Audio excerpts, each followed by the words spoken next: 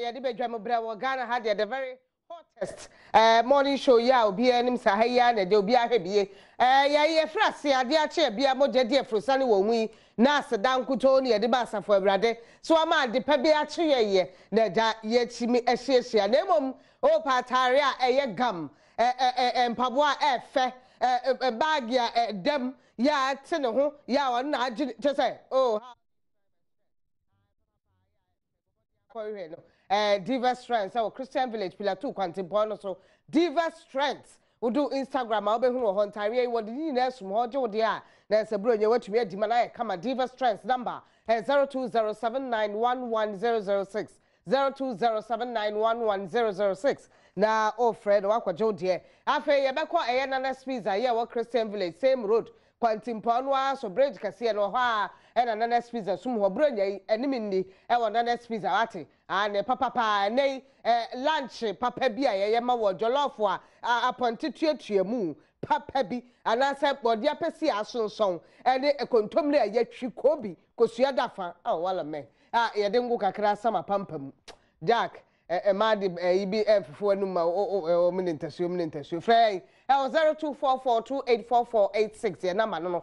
0244284486 pizza 5 cedis na party event bia betimi afrey na wa ba bejo de de mo akotene e wa kasie mu ye de wosene ne se ne ndisifo any parties ahodo nan da no meeting ya park meeting om che se register wo mo ba be foforo ma ye koto aba 2020 ye ba be yuso wo mbu afu wo ma so refi meeting na se ec cha achirem senti a boycott no etumi ba ye ene ade a wa ye kradu na fe ye fansem no ensin ye dey see other National Democratic Congress NDC and afe People's National Congress PNC Eagle Party United Front Party wo munyina da e ko mu bo mu ada no meeting electoral commission for freye na wo che say biometric voting system no ade a wo mo ba ba new one kura na che say wo mo de wo mo sabe chance na tumi aboa na ye tumi de akoto aba ye na NDC for che say na no na de say da no 17 tabato ye akoto ikura authentic boutique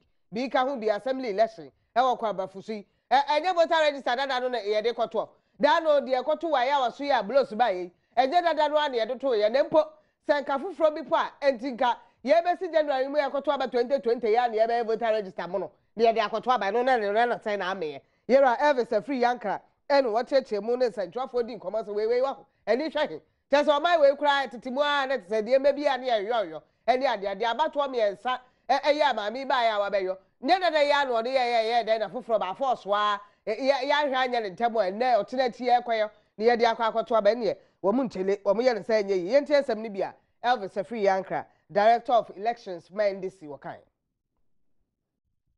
So we are not comfortable that in an election year, this EC is going to start an entirely new registration process. And I'll come back to the election year matter. Then, on the issue of a new data center, they said the data center was old and there was no cooling system. And our IT expert told them, so buy a new cooling system and upgrade your data center. What is so difficult about this?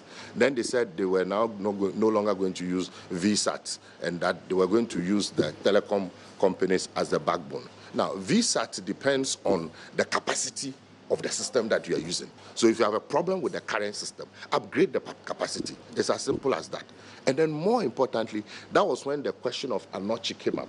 Now, if you say you are now going to use the telcos as the transmission route for our data and resource declaration, etc.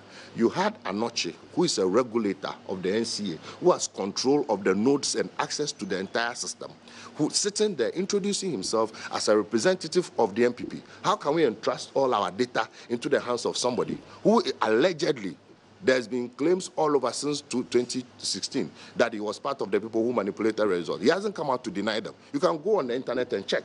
All those claims, the MPP people themselves brag that Anochi. And the person who is now in control of the telcos will now be the one that will use the telcos as a backbone. So we raise issues about that.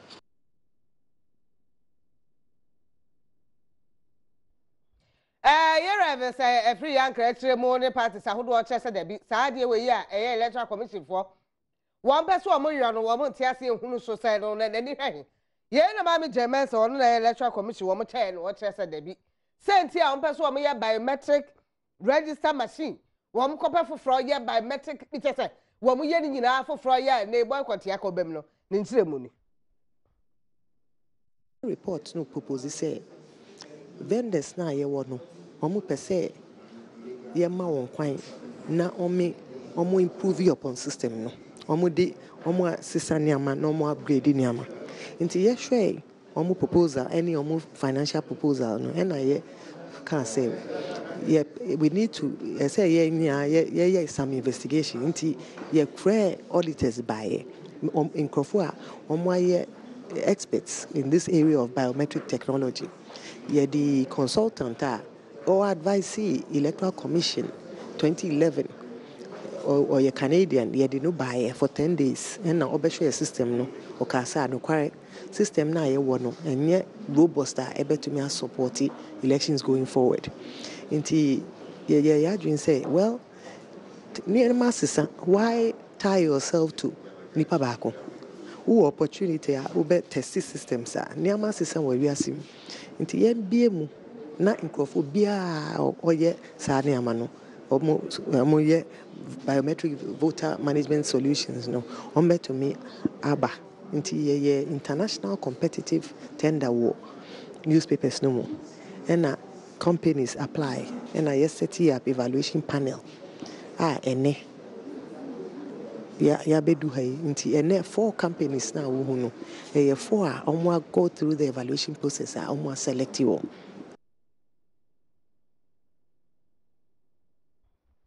Mama James and outside in Castle Watching Mono, Yera Joseph Quenu, Abeku, Elmina, and a Pewo should be a match. Now, I quite my community now, I'm to my data, my community 9 day day. I know a boagumo, I know a boagumo, I didn't so. Any or more, how much I say, a dorsal, today, a boagumo, so maybe a sat. My home would be a boagumo and penny for them whole tremois. As for mountain and a cankai. Adom. Woman send you a one who create if you are Munko baby, I saw a cankai. Yes, a damn one. Would you enter some more team for Temo, or the 2 of them? I have bone and I buy it, and I buy inside, ye fear inside. It's a fear bear set for. Say, bar fresh on the bar. Now a fire fear me. Now, how much do you know? I saw your tongue fry yam, any sweet potatoes, any cake, any fish. Now, a hammer. It's too much. A my and our customers not jai. Ahaba. Fiti Badwam, your mango, a pie by your 4, and I'm your boat and more important to me and forward yanni. Bakus away and also a pie, and I'm your fear, and Musa and Amiancasa, and me papa Sophie, edit for 2 long. Yako MP, or 2 or 2 Nika, or move by almost I don't know to me, and I see at him. Yali, the American, yes, throw me a power chow, or Mumbai, my and ye bread. You, I didn't see a jack every year be almost years.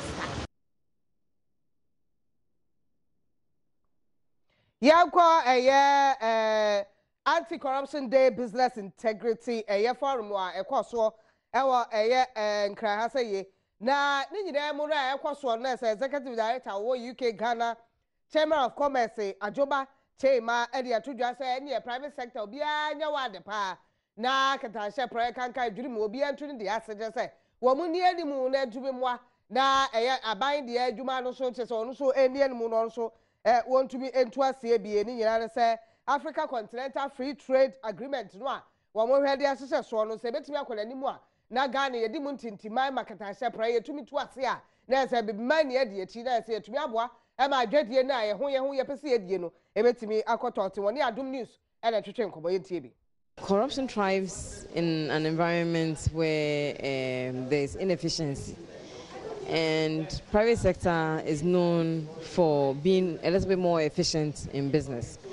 And you know, the practical applications that we apply to our own businesses, those same practical applications must also be sold to state institutions. There was a certain standard, near certain international standards, because Sisi a yeba be continental free trade area where yebe trade with other countries in Africa, yebe compete with other countries in Africa. Inti na wasi raise standards.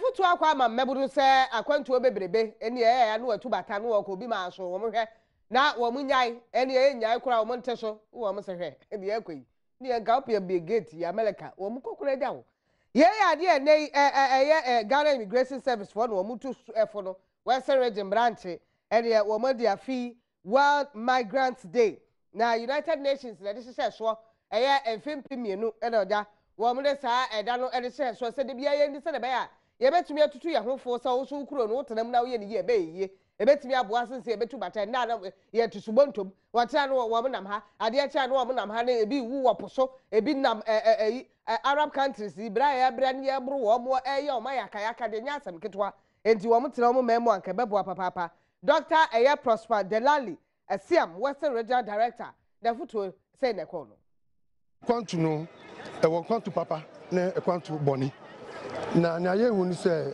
ye nkofo bi or some of our people wo mu tukwan wo mu jikrata papa wo mu fa immigration for nchen asa na wo mu tukwan nti wo mu fa nkwanchen na ayesa na e dey help ibre wo mu ebi wo ho mu tumi kodu Libya na desert musia na wo mu ekowu ebi so ho a wo mu ya criminals wo mu tumi chi wo na wo mu ama wo mu ya prostitution na ebi so as slavery wo mu de to adwuma mu a wo mu ya wo mu tua wo mu ka nti we nyina dey help bre wo mu na ema no so no ye nya the youth wo be boa ma ema no etumpon nti nya ye ne se ye pese ema oma no ti ase se kwanto pese otukwan a esa wo jikrata esa wo passport wo visa na wo kono kwa esa wo hu bebi a wo ko esa wo ni bebi a wo ko na wo nim nipa a wo ko ne chen wo nim nya wo kwa akoye wo ho na se we nyina huntumi shenu boss we na ni we ko ya na esa wo se ekwan a wutu no enye ekwan papa nti enu so na yegu pese ema oma no ti ase nti ye kokrom na ekura pakas ya twetwe onyama ye pese omuti ase o so dada na ye hye so kwamu no omu bekasa a kyerɛkyerɛ omu bisa 18,000 Ghanaians afrese for omu bra Ghana. It gives you an indication as to how many more could have been there who didn't ask to be brought back. So that is the kind of way we use to measure illegal migration. Ya fa kase ni nsi hwada ye de sia na ya brefo dan so lolonyo eni din na ye konkrata eni mu na yera Joseph Quaino abeku anapai wo hwe bi Elmina Highway Shell Filling Station da wo ye dwuma na wa wo car garage e wo hono Downtown Virgins Auto Tech Car Dealers anapai entia sonko nkoma mo papa ene adwumaden ya moyo yera Michael so wa teacher fo so wo mutia papa yera nso wa teacher fo wo so wo mutia wo mu da wa se papa se campaign time ne sa na aka ye na ne waba na aka sa akire wo mo be se ogalegu omampanyini aduanim so ho se teacher fo de wo mu de komande wo mu nku wo mu na ne se sika no mu ntua ne mbepa teacher fo foforo de akwa ye adwuma mo so wo mu da wase me ne wo mo ya adwen ya na kasa sa no se da moa doctor fo anka nkasa ti mo hwe na sa bia sika ni ho eno anse sika na eni ho ne ye be hwe ne abo ano ne ye de amamo kama kosa gale bia ngu present de mi tiri esa na ese wo ebufu emwa